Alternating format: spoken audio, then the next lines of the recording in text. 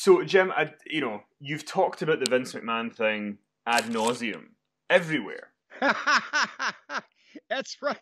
It should come with its own bottle of Pepto-Bismol. Do they have that over there? What do they call the pink, obnoxious liquid that coats your stomach over in the UK? They do call it Pepto-Bismol. We have that as well. Well, yeah, it should come with a free bottle of Pepto-Bismol every time I talk. But you're going to ask me again anyway, aren't you? Well, I wanted to get Jim Cornette's predictions for 2023. So I want to get your predictions for Vince. Where do you think by the end of the year things are going to be with Vince McMahon? Do you think he's going to be, an on-screen character again? Do you think he's going to be running creative again? Do you think he's going to have sold the company? What do you see in Vince's future in 2023? Oh, God. Well, my cohort and co-host Brian Last, the great Brian Last, and I on the various programs that we do and disseminate every week have pontificated, as you said, ad nauseum about all this. And already there's enough to have a book written just from the Vince McMahon retirement / force out / get the hell out of Dodge and let the heat cool off period to now. There's so much palace intrigue. It's like Game of Thrones before they got so many characters and families that I lost track of who was on whose side.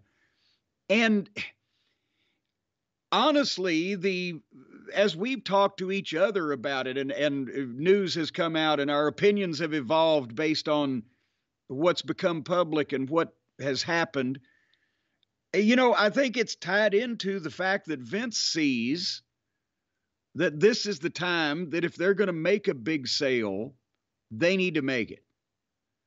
And I'm going to answer your question in my own way. I'll get there eventually. Take the ride with me. But first, we have to understand the motivation. Think about this.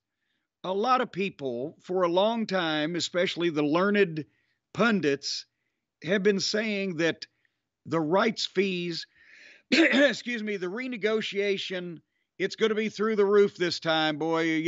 Sunshine, lollipops, rainbows, and waterfalls.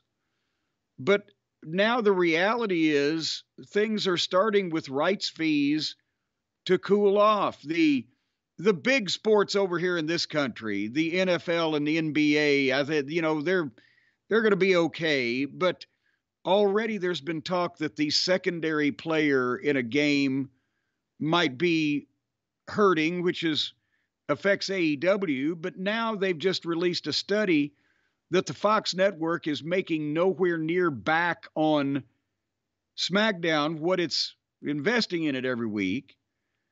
And that combined with just the changing nature of television, Warner Brothers Discovery, a lot of these people are cutting scripted programming, or they're cutting back on staff and the conglomerates that have taken over. So you see, this is affecting the TV landscape. Doesn't mean shit from apple butter about how good your wrestling program is, right?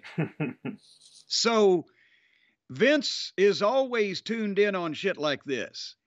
And I know I can tell you from just being around Vince McMahon, I've said this publicly, if anybody's ever going to give a check for $5 billion for the WWE to anybody, Vince McMahon's going to be on the other end of that check.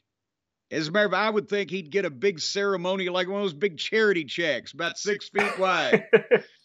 And they'll take pictures of somebody handing Vince McMahon $5 or $6 billion.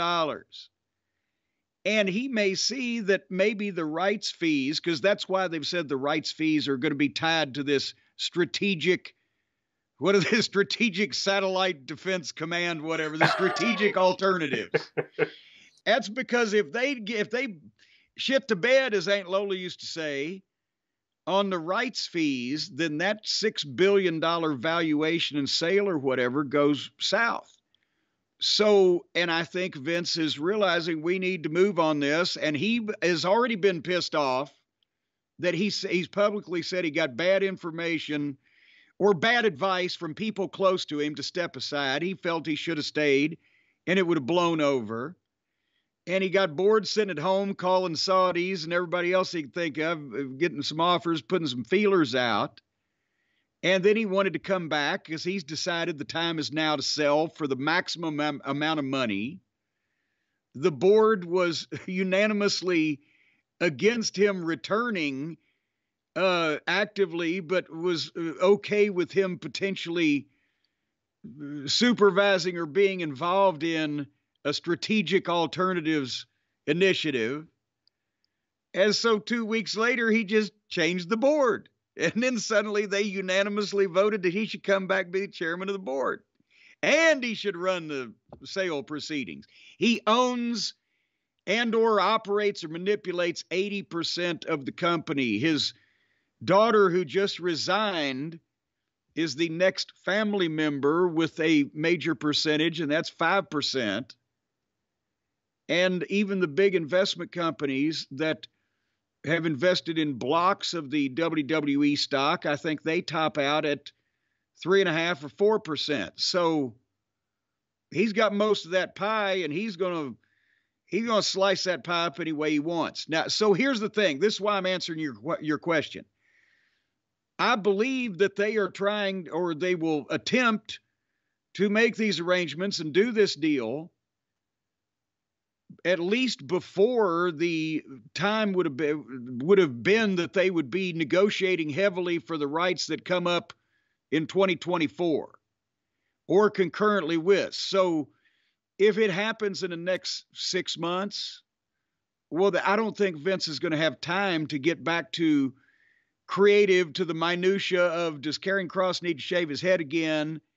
And what the hell's Johnny Gargano doing on my television? I think he's going to have bigger fish to fry, and he's going to be frying those fish. He will go for star power and any favor he can call in to get the ratings hot. We're talking some hot shotting as far as getting stars back. That's what Vince believes in on television. Otherwise, I think all the maneuvering and et cetera would be involved in trying to figure out the strategic alternatives, who might buy the thing, and whose television partnership they're going to be most loyal to. Because here's one more thing I will leave you, and you can ask me the next question.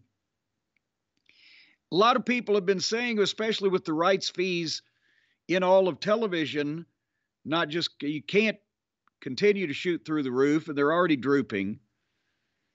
How much is the WWE worth because people have been making the case that, okay, Kenny, you run inside the ropes and you pay Jim Cornette $100 million a year to air his podcast on your Inside the Ropes network.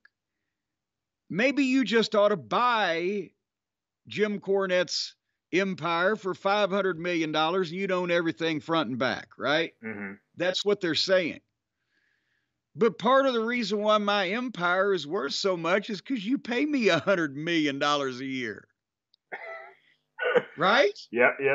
So if you ain't paying me $100 million a year and you buy me for $500 million, where is that company that you just bought going to make that $100 million a year from?